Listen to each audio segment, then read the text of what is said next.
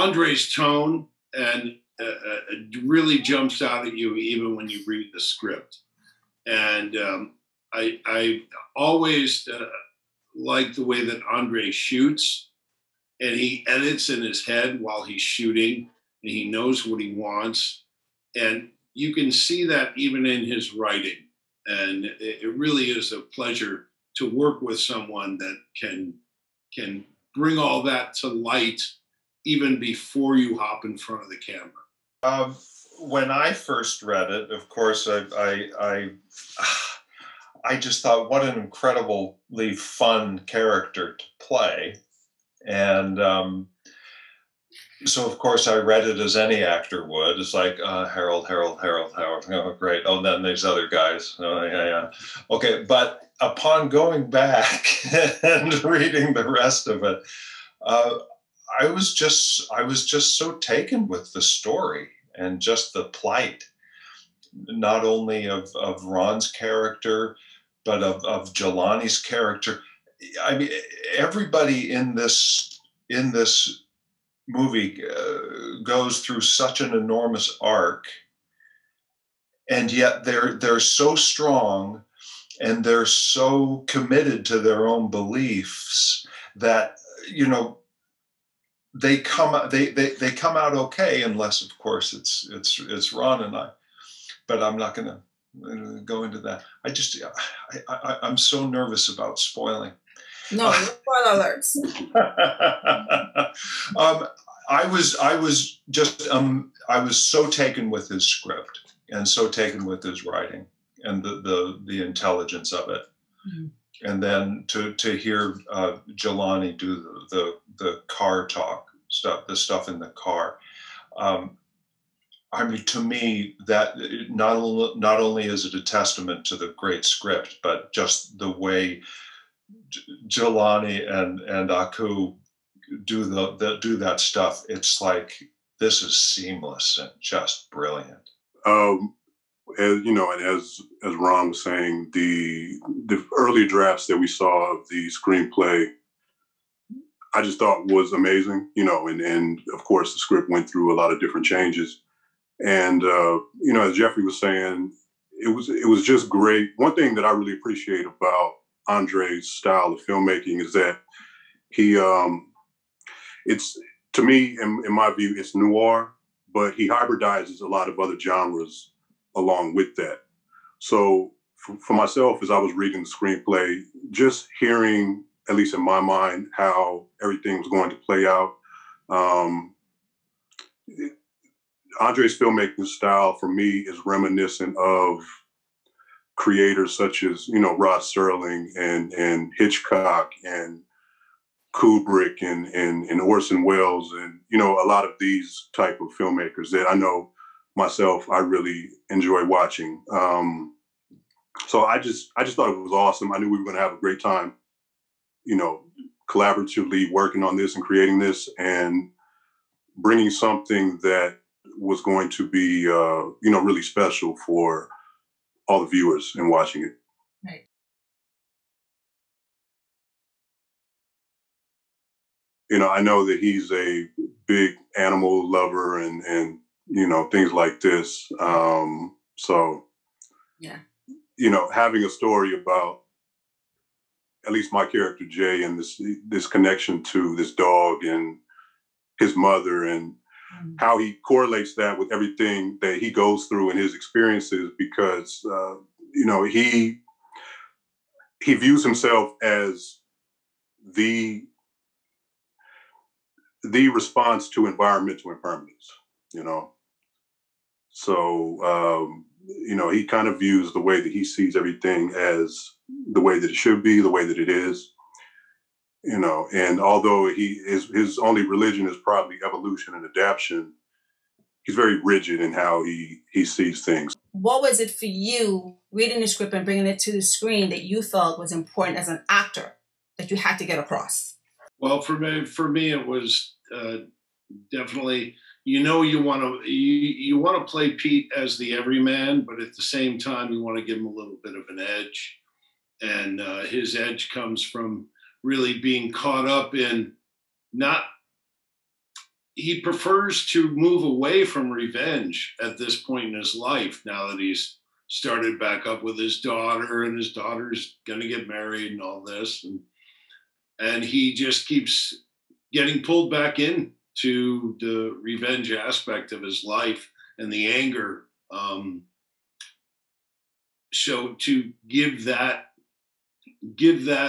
essence of being stuck in that situation and wanting to get out, but just keep being pulled back in. And it's going on even with, just getting kicked out of your apartment. You have no control. And the only control you have in the end is to you have to succumb in the end. And unfortunately. Let me just say, I think that Harold gives people opportunities to do things, and by funding them as a venture capitalist, he gives them the opportunity to grow their business and to realize their dreams. I think in his own twisted way, he gives people the opportunity to see the error of their ways. And if they can't see that, then he feels it's incumbent upon himself to mete out the justice that he feels that they deserve. A lot of folks think like that today, so they do. It's just a lot of them don't deliver that blow of justice with a brass knuckle. That's his choice of gavel in the court of Harold. I think with Jay probably could have been the next Claude Monet, the next Picasso, the next Jean-Michel Basquiat, the next Keith Haring, he views himself as like this voice of the omniverse, and because things don't always work out as, we may intend or, idealistically plan out sometimes, we respond to it in ways of, just acting out of fear. So, although Jay is very battle hardened, he's really in fear of a lot of things. And that's kind of how I looked at all of the different characters. They're all just emotionally responding to their own fear.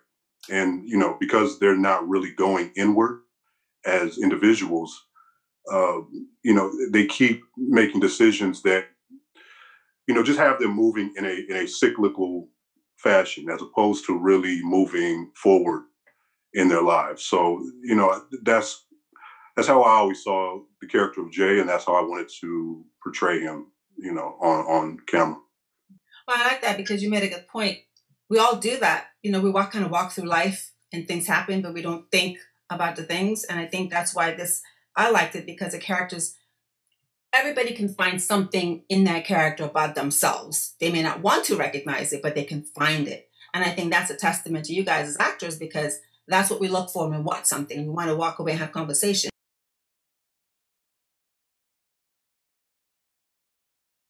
I would want them to be entertained. And I think that it is entertaining on so many levels. It's deep, it's gory, but it's funny and it's touching. So I think that sort of all-encompassing entertainment is what I hope people get from it. And I think that they'll get that best if they see it twice and then they see it again. Yes, because there are things you miss and you go back and you go, oh, wait, I didn't see that. And, oh, that's what that meant. So you're right. You do have to go in again and peel another layer off the film. Good. As my sister says, disrupted, #see it twice. And she really, when she saw it the second time, that was when she really, talked to me and said, I can't believe how much I missed the first time. But what I also hope people take away from, and I know that he's not here today, and I know you had questions for him, I want people to take away, this is Andre Welsh's first feature film, written, directed, held the camera, held the microphone. The kid is insanely talented. And what I want them to take away from this movie is, let's get this kid making more movies, because he really delivered on his first script and his first vision. And his talent is something that needs to be nurtured and let loose in the wild. Yeah. One thing I would definitely hope that anyone watching would take away is to, as we move forward, especially when we look at everything that's been transpiring, not just in this last calendar year and all the years prior, but I really think that it's time that, we really start to examine ourselves and, maybe start to transcend some of these social constraints and, how we are looking at everything based on social engineering and how things have been classified for us. Yes. One thing about the character of Jay and is that, I don't want to spoil anything later, but there's a conversation that he has with his cousin later on in the film where, they're talking about stereotypes about race, and I think that, I just think that we're in a day and age where we have to look at these things and remove ourselves from these racial classifications. We have to get away from bickering about things about, gender and class and, politics and just all these things that, when we were little ones, when we were born, we weren't thinking about these things. We're all playing around in sandboxes. We weren't thinking about these things. There was no parameters to how far we could see within the dimension and travel to these things if we wanted to achieve and accomplish them. So, I would just like for everyone to have a little bit more empathy, with everyone. What did, on a craft level for you as an actor, that you took away doing Disrupted? For me, it was stillness. And I think that Andre gave me that opportunity to be small and to be thoughtful and to go inward. And because so often, and as Ron can attest, theater actors are all about projecting to the back row. And to have someone as sympathetic and as smart and as caring as Andre is behind the camera, he was able to bring me down and just get me to that moment that is between here and the lens. And that is I was very thankful for that. That is a true gift that in working with Andre, I've just little things. I mean, I tend to bob my head and I go, "Hey, Andre, if you see me bobbing my head, tell me to stop," and he will too. But I just want to go on the heels of what Jelani said earlier. And what you want to see the beauty of this film in one little scene, watch the very first scene. Sets the whole tone for the movie, gives you everything that Jelani was talking about, and it pulls you through all those emotions. It's, and boy, we got Jen Tripp, who was in that scene with Jelani in the very first scene, played it perfectly and was directed perfectly. Again, Andre just, even though you give him 49 takes usually, minimum, he knows why he wants to take it again, because he wants to have the options. And boy, that whole first scene, that's the movie in a nutshell to me. the tone. Yeah, and for myself, one thing that I really appreciated working on this project was always remembering to listen. Become a more effective listener.